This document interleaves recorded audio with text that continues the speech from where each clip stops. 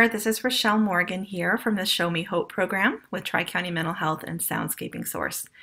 And we are here to help all of us to move through the pandemic together, to deal with disaster distress, and to have emotional health in the midst of all of this that we are dealing with. And of course, we've been dealing with this for over a year now.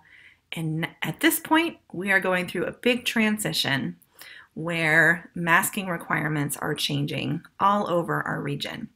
So over the course of the pandemic, all of us have had to adapt, adjust our behavior because of new science coming out and new rules in the places where we live and work.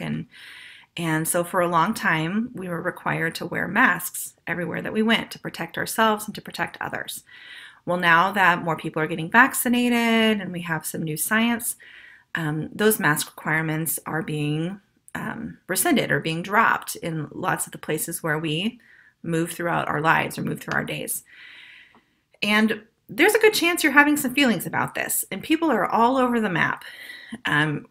Whether you want to keep wearing your mask, or you want people to stop wearing their masks, or you want this kind of requirement or that kind of rule here or there or wherever it is that you are.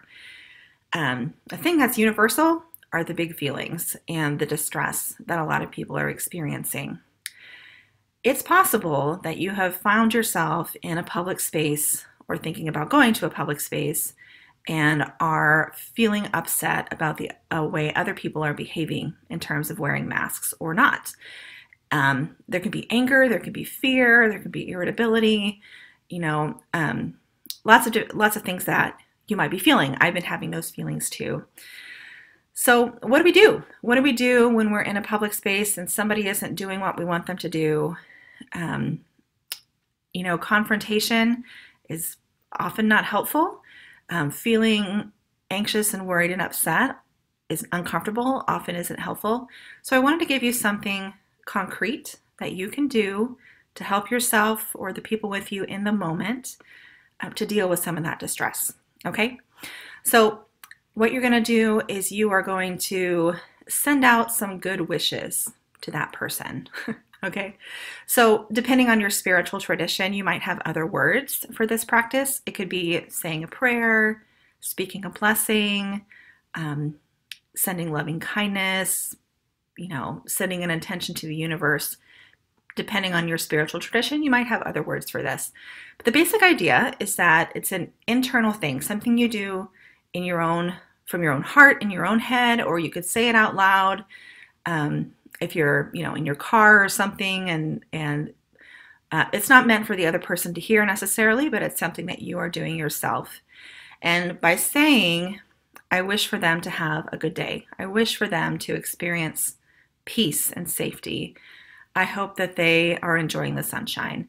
Something as simple as that can help us to relax. It can help us to feel some peace internally for ourselves.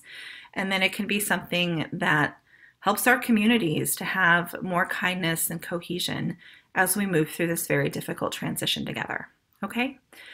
So whether it's saying a prayer, speaking a blessing, or simply wishing somebody well, this is a very simple practice that will help you to deal with the anxiety and fear in the moment when you see somebody who is behaving differently than you would choose in regards to masking.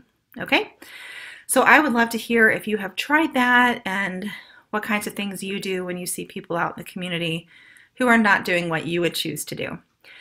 And please know that this is a very difficult period that we're moving through. There's a lot of change, a lot of uncertainty. And we've all been dealing with a trauma for the last year collectively. So if you or somebody that you know is experiencing extra distress because of the pandemic, we have a disaster distress helpline that is available 24 hours, 7 days a week. Call or text to be connected with a crisis counselor. This is free and anonymous crisis counseling, no insurance, no medical records, nothing like that. It's a really easy way to access mental health support. The number is going to be below this video in the description box. It'll also be at the end of the video. All right? So I'm wishing you some kindness and lightness and sweetness in your day today, and I will see you again in another video.